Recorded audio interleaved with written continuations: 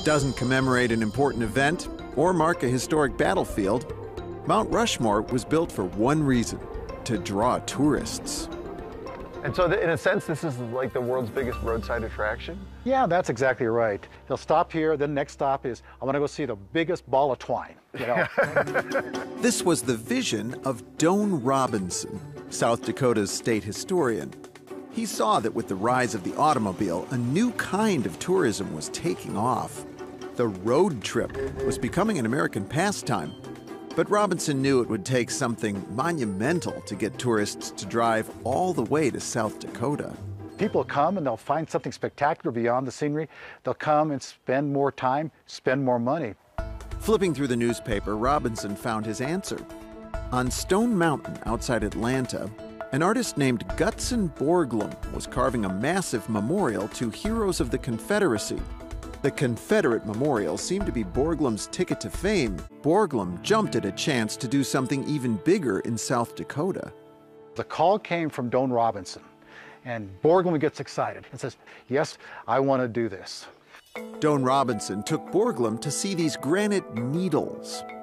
Doane Robinson's idea was to carve images into the needles, right, but not presidents necessarily. No, he saw Western heroes, George Custer, Buffalo Bill Cody. But Borglum envisioned a monument to America itself, featuring presidents who represented the foundation, preservation, and expansion of the United States. So why Teddy Roosevelt? Borglum just liked him. Borglum liked him because he saw this robust, kindred spirit of the West. Though Borglum did consider putting the presidents on those spires, he eventually settled on nearby Mount Rushmore, a 500-foot sheet of fine-grained granite. But where Borglum saw a perfect canvas, Native Americans saw hallowed ground. People say that it's being desecrated by carving white leaders on the mountain because all of Black Hills is considered sacred land. Despite objections, workers began blasting out the 6-story tall sculpture. Dynamite proved a remarkably precise carving tool, getting to within 3 inches of the final forms. Jackhammers finished the job. Originally, Jefferson was supposed to be to the left of Washington. But after starting work, crews found there wasn't enough solid stone there. Borglum just blasted the Jefferson head off, about $10,000 down the rock pile. And so then they start Jefferson on the other side. The shift pushed Lincoln to the right of Roosevelt. On rock where Borglum had wanted to etch a short history of the nation. Borglum also had to ditch his idea for a hall of records holding documents from American history. The only evidence of it today is a hidden room behind Lincoln's head.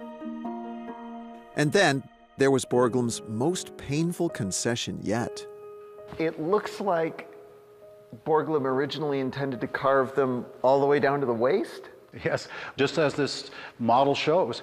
But by the time the 1941 rolled around, just the heads were exposed and some of the collars, and they were out of money and out of time. On his way to lobby Congress for more money, Borglum died suddenly, and his son declared the unfinished monument complete. The 400,000 visitors who descended on Mount Rushmore that first year were none the wiser, though not everyone was satisfied. Is Crazy Horse in some way a response to Mount Rushmore? I think so. Already 70 years in the making, the memorial to the Native American leader Crazy Horse will soar 500 feet taller than the heads on nearby Mount Rushmore. Some of the leaders got together. They wanted an Indian person honored to balance out honoring of the white man here. Why not honor the American Indian too? Crazy Horse and Mount Rushmore may put different faces on American history, yet both fulfill Doane Robinson's dream. South Dakota is home to not one, but 2 monumental works of art that are places of pilgrimage for American tourists.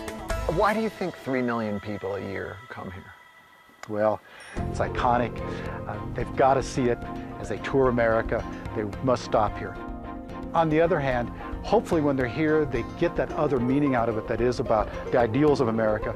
American democracy, the good things that we have been as a republic.